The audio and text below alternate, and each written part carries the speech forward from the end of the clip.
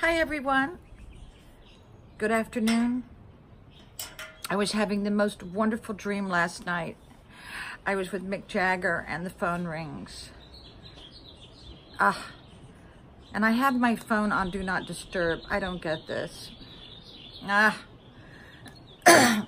have a lot of intimacy in my dreams. My dreams are sometimes better than real life. So let's get an update. My flower boxes are done.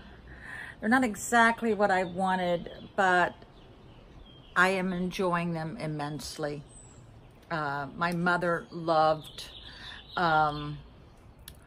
flowers, and she taught me a lot. Of course, I took entomology in college, and I had a landscape company for 40 years, so I learned a couple things.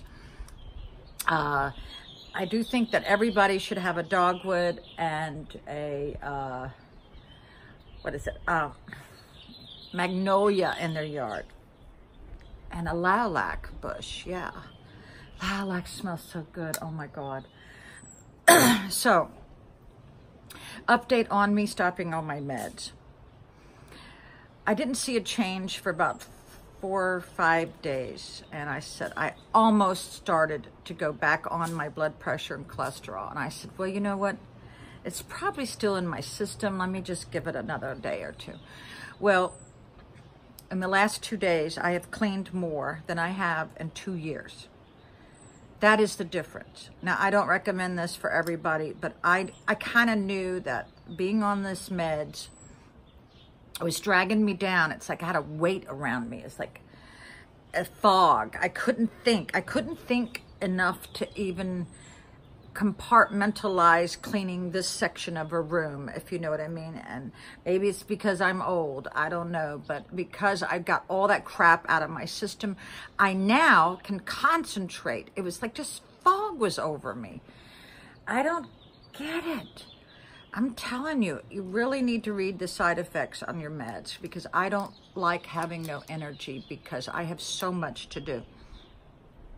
So my grandson's coming over with his girlfriend. I might videotape him. Let me give you a little recap. He was born with a bilateral cleft palate, the poor little guy. He's got to have one more surgery to break his jaw and wire it shut. So this little guy's been through the ringer. I mean, really. And he's got the most cutest girlfriend. So my heart goes out to him. He's the only grandson I'll ever have. So yes, he's very special. And I only have one granddaughter, and she'll be the only granddaughter I'll ever have, because my daughter has never wanted children, and I respect that about her. Not everybody should have children, and not everybody should be married. And I raised her that way. I wanted her to know that she had value in this world without a guy hanging on her, or without her hanging on a guy. And I succeeded in that. And I raised my son to realize that he may have to do domestic chores. And let me tell you what, he can clean house. He can cook. He puts most women to shame, and that's the way I raised him, because I kind of knew that he was going to take on that role.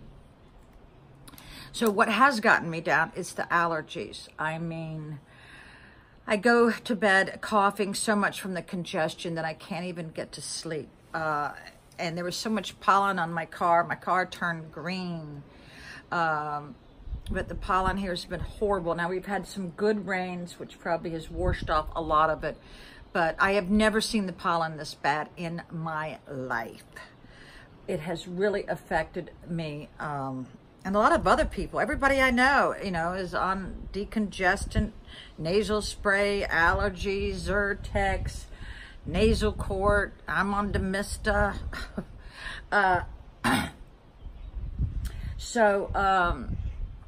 Let's see, what else can we talk about?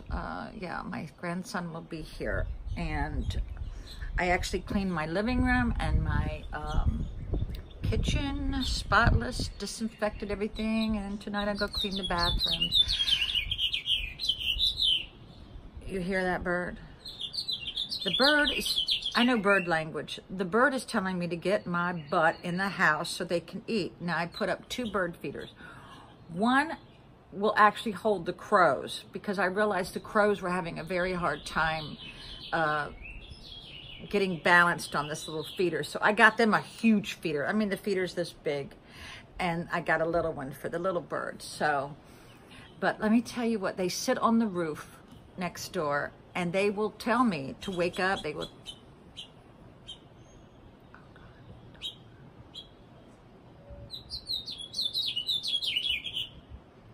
They are getting so used to me. Oh my God, they got babies. They got babies up there.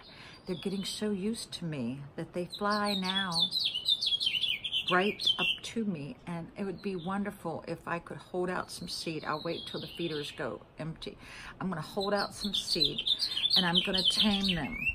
To me, that would be the biggest thrill of my life, but it takes a lot of patience. It takes a lot of patience. I used to have a cockatiel named Pepper Jean, and Pepper was used to our hand, and she would like take a shower with us. She would eat with us. She'd walk across the plates. We just loved Pepper Jean. Oh, and then one of my nieces let her out of her cage in Florida, and she flew out, but thank God she was in a tropical area. But I do love Pepper Jean. I mean, I took Pepper Jean everywhere. So yes, I hate getting attached to animals, because then they pass, or then they fly away. I did have some finches, and my cat I had for 26 years named Kit Kat ate the finches. You can't have little birds around the kitty cat. I'm sorry. I've never seen it happen, and never seen it work out, because the finches got out one day. I don't know how they did that. And then I had another set of birds, and I forgot to put the little gravel in there for them to, you know, grind up their food or whatever, and they died from that. So you really got to do your research when you have birds. But they really are telling me to get back in the house. So I'm going to listen to them. I'm going to go back in so that they can feed.